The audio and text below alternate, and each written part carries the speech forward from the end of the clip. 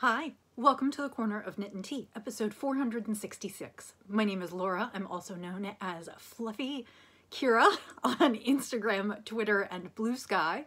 I blog over at thecornerofknitandtea.com, which is where this episode and every episode show notes will be. And I have an Etsy shop called The Corner of Knit and Tea, where I sell my handspun yarn and patterns. Hi, how are you? I hope that you are doing well. It is Monday, March 18th. I can hardly believe we're more than halfway through the month now. The spring is just opening up. Officially, it becomes spring tomorrow, March 19th this year. And this weekend, the spring and summer runs start. Every spring, my husband and I sign up for a series of runs here in Kansas City. He does 3 half marathons, and I do a 5K, 10K, 5K at each of those. 5K at the first, 10K at the second, 5K at the third. And so it's kind of this spring series of runs that we do. The Knit for Food Knit-a-thon is this coming weekend.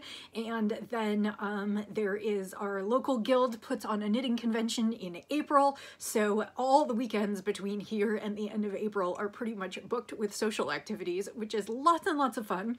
And also like, wow, how are we this far into the year? So I hope that you're doing well and that you are having a good crafty time. I did a lot of crafting this week. Some of it knitting, some of it sewing, some of it successful, some of it very not successful. I did some things yesterday while sewing that I wish I hadn't done.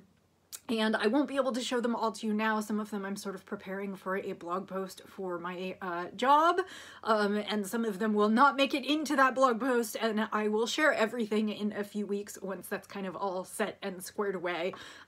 So it's nothing super exciting. I'm just doing a few little sewing projects, and like I said, I had more success with some than others. And it's not that I'm per se embarrassed about my efforts at it. It's that I require a certain standard of, I guess we'll say, competence that I want to show in the blog. And the fact that I am not that competent a sewist yet means that some of the samples that I made I will definitely not be using. So I do have a few, and I'm learning a lot. I got about halfway through the project that did not turn out well yesterday and went, why did I think I could do this just yet? Like, it definitely was more complicated than I should have put myself up for. So yeah. So that's how things are going here. I hope that you're doing well. Yeah, I think that's it. Let's get into the tea today. So the tea that I'm drinking today was a sample from a friend, and actually I finished it and it was just in a Ziploc bag, so that doesn't help. It is a tea that was from David's Teas, and it doesn't look like they have it anymore. It was called Deep Blue Spirulina, and it had a variety of herbs and flowers in it, and the ingredient that made it most memorable is butterfly pea flower, because it actually turns the tea a little bit blue. So it's a little hard to tell, but if you can see in my mug, let's see if I can, ooh, I'm having trouble. Let's see if I can, okay, so you can't really see. It's blue. Oop. That was not the most elegant. You can see I propped my phone up on some things. Yeah, so I'm drinking tea that's a little bit blue, but naturally occurring blue as a result of flowers, and it's got kind of a lemony taste with a little bit of berries in it. I really like it. It doesn't look like it's there anymore, so I suppose I'm not sure exactly why I'm like reviewing it with you, but and I'm drinking it in the Bean mug, which is a local coffee house to me. So that's really good. Like I said, it's kind of lemony. It's a little sweet. I did add some sweetener to it. It's a little bit berry. It's a little bit floral. It's a really nice spring mix. I was really looking for something that screamed spring. So let's talk about the knits. I have a couple finished things. So the first thing that I have finished is I finished my mittens. So these are the Snowberry Mitts by Galore Hudson, and they are a pretty simple knit pattern that has some bobbles and some 1x1 cables. Unfortunately, the pattern is only available on Ravelry. I wish she offered her patterns off of Ravelry, but she does not at present, and I had this I purchased it earlier on, so I apologize. I knit these in Malabrigo Rios in Reflecting Pool, and then I held them doubled with some Surrey alpaca and silk that I used in a sweater that I knit last year. So I didn't quite finish the skein of the Surrey alpaca. I also didn't quite finish the Reflecting Pool, although I have plans for the Reflecting Pool to go into some mittens because it's DK / worsted weight, and so I'm very, well, so it was Malabrigo Arroyo, which is worsted weight, and so I'll be using that in some mittens that I'll be knitting later this year. So yeah, I'm really pleased with these. They are warm and cozy. They are just a little bit big for me. They look like they fit about right, but I have a little extra room at the fingertips and they're a little bit wide. I can't decide whether I'll put a liner in there to make them snugger or if I'm just going to go ahead and leave them as they are. And this berry got out of control up here. But so I am looking forward to wearing them in the cool season, which is not really now. So I'm just going to go ahead and photograph these and then I'm going to put them away in my stash for next year, in my stash of knitted goods for next year, but I'm really, really glad to have made those, and I'm glad to have used up some leftovers in my stash in a color that I absolutely love. So, as I said, the Surrey alpaca and silk was from a sweater that I knit this past fall, and actually the Malabrigo was also from a sweater that I knit a little earlier, probably summertime. It was a sweater for my niece. So little bits and bobs left over, but otherwise mostly used up. And that was kind of a fun project. The other thing that I got through this week is I didn't have a chicken this past week to work on, or at least not till Friday. I go drop off and pick up on Fridays. So if I don't get something new, I basically have between Saturday and Thursday to work on whatever I want. And so this week I worked on my chicken feathers and I got a little 3 done. So these are feathers for my chicken at the City Girl Farm. If I've talked about this a lot on here. If you go to the website, thecitygirlfarm.com, they are artistic chicken footstools, and you'll see that many of them are knitted and felted, and I am knitting one for myself. I work there on commission. Well, I work on, not on commission. I work there as a contractor, basically knitting some of the stuff that they put on those chickens. And if you have worked there for long enough, you get a chicken in trade. And so I am working on covering my chicken with my knitting. And this is some, it is some yarn that I picked up at Ply-Away quite a while ago. And then I am striping it with my hand spun, which is Enchilada Night from Hello Yarn on Rambouillet. And it is really pretty. It's got yellows and greens and kind of russet oranges and purples, and it's just really, really nice. I know this looks like I'm giving you the finger, which makes me laugh. And then I also did a 4-1. So I did one of the bigger ones, so I was very pleased with that. And so that brings me up to 20 stacks of feathers, and I really need to have 30 before we can start putting it together. So I am about 2/3 of the way there, which I'm really not because it will need some wings and some other pieces. But these are by far the most time intensive and the part I enjoy knitting the least. And so in this case, I am definitely all about the product that's going to be finished and not so much on the process. But I am happy to be moving along and to have forward progress. And I think I'll finish my chicken sometime this year. So that will be great. And then I don't know where she's going to live, but probably on the stands back here, or I'm going to figure out something because she's going to be my buddy in our podcast chats as well. So yeah. Okay, so those are the 2 things that I, quote, finished this week. What else did I work on? I worked on my mosaic blanket. This is the Mosaic Blanket by Pearl Soho, and it is a free pattern on their website. I have that linked in the show notes, and I am knitting this for my niece and her husband to commemorate their 1st anniversary since I couldn't make it in time for their wedding. And I am using 2 colorways of Barocco, which is 100% not natural yarn. It's a mix of acrylic and nylon, I think. But they have 2 rescue pit bulls, and so my concern with knitting them a blanket that was wool or I really wanted a blanket that was going to be easy care because their dogs are adorable, but they are rambunctious. And I figured everybody was going to be snuggling up on the couch with these blankets. And I just wanted to be sure that they could be easy care, that they would look good for a while. And sometimes acrylic fits the bill. So I am using Barocco Comfort in 2 colors. These are almost their wedding colors. This one is beetroot and this one is licorice. And I am putting them together in the mosaic blanket. And I got through a couple more pattern repeats this week, which means I now have like a really good chunk of the blanket done. And I got through the first 2 skeins. So this actually is 2 skeins, 1 of each color, and I have 12. So 12 total. So 6 of each color. So this is approximately 1/6 of the blanket, and actually I haven't measured it. Let's measure it. And I may actually order more. Basically, I want this blanket to be able to cover both of them when they're snuggling on the couch. So like, it's not going to be like king size bed or anything, but I want it to be at least probably 5 feet long, 60 inches. And I don't know exactly how wide it is. I cast on what I thought would be sufficient. It looks like I've got between 8 and 9 inches right now.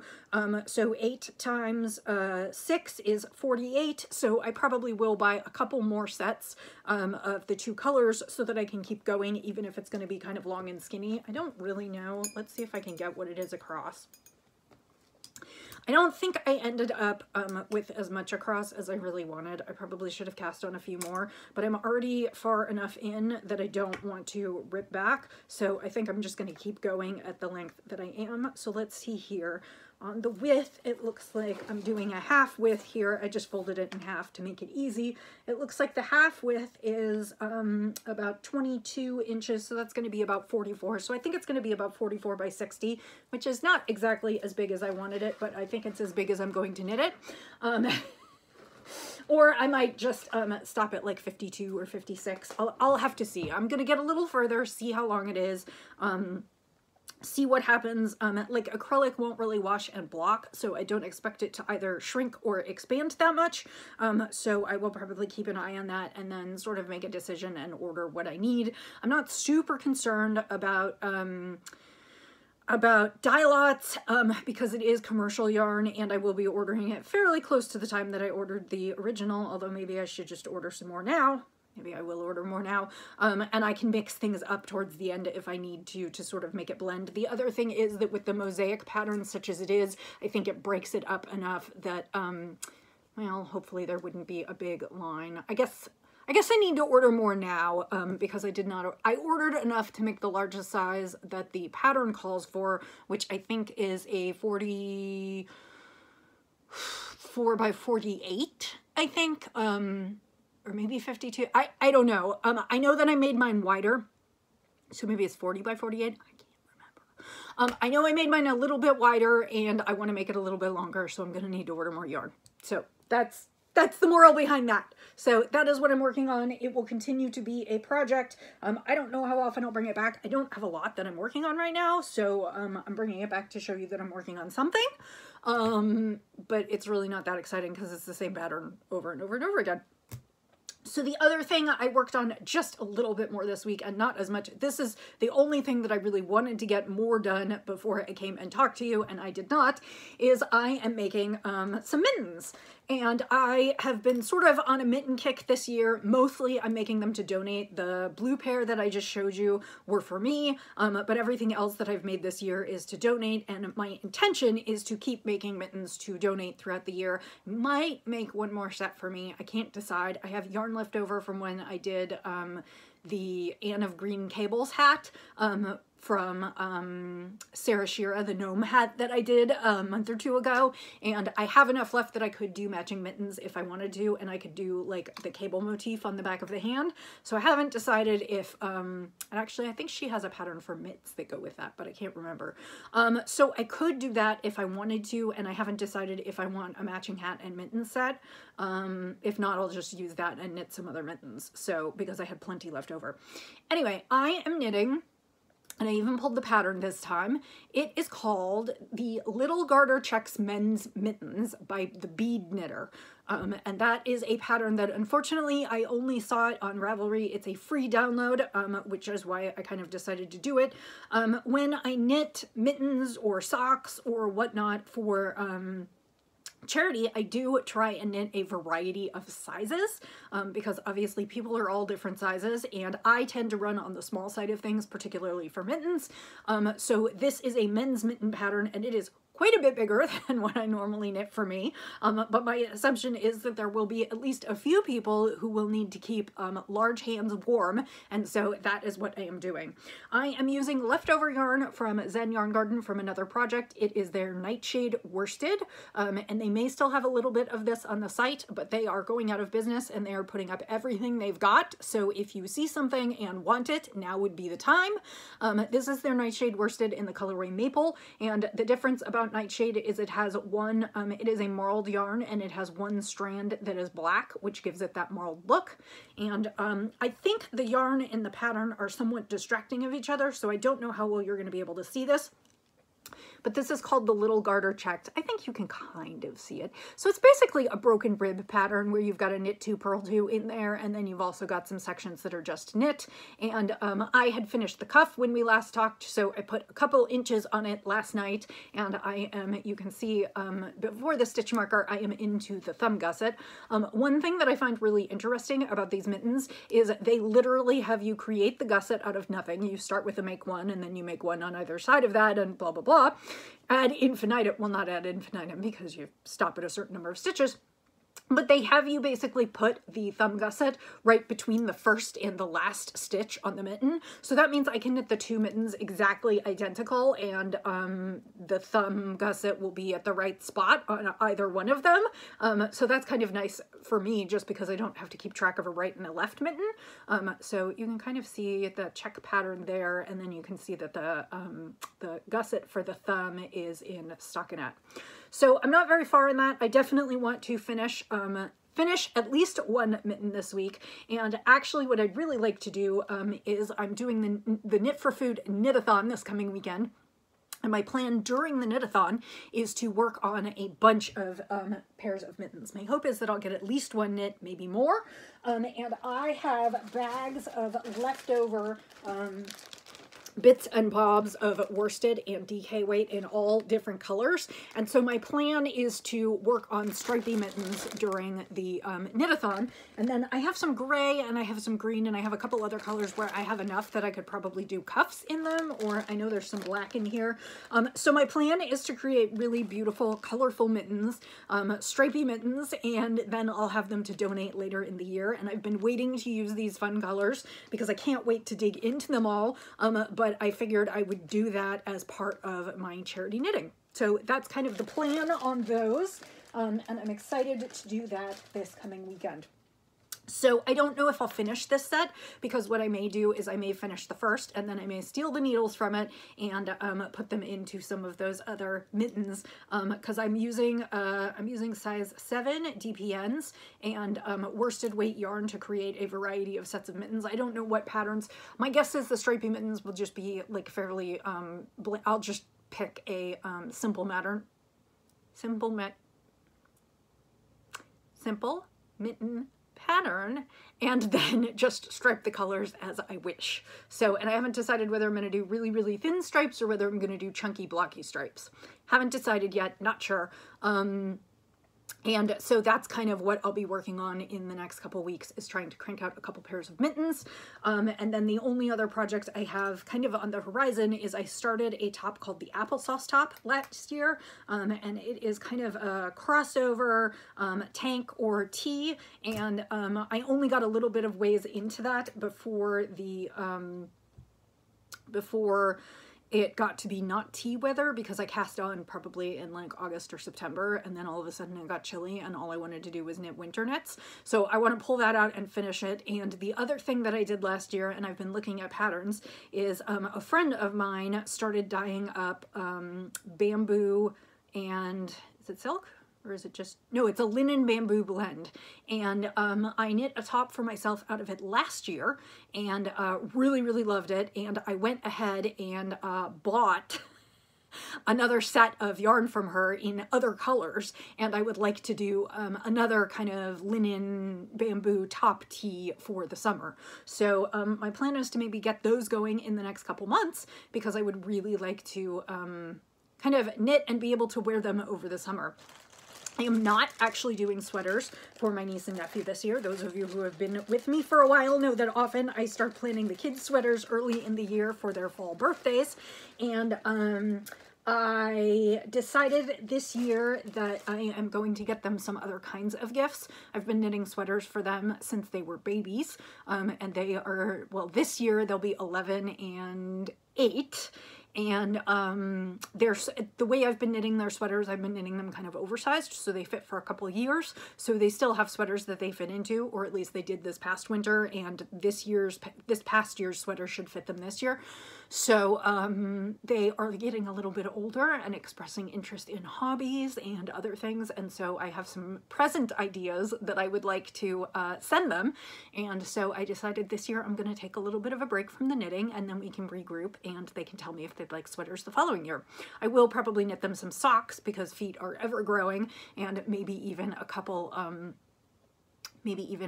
winter somethings. So that is kind of all the knitting there is. Let me take a quick sip of tea and I will talk to you about spinning.